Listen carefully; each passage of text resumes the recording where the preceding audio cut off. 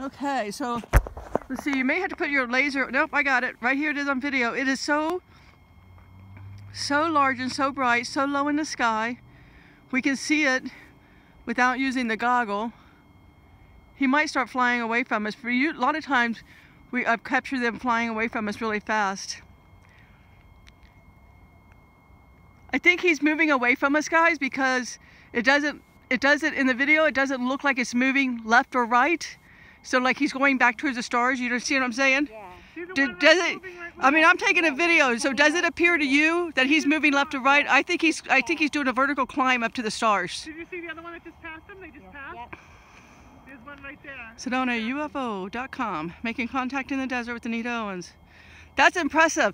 So he's moved. Where is your? I lost him. Right here. Oh, that's him. Okay. Him here.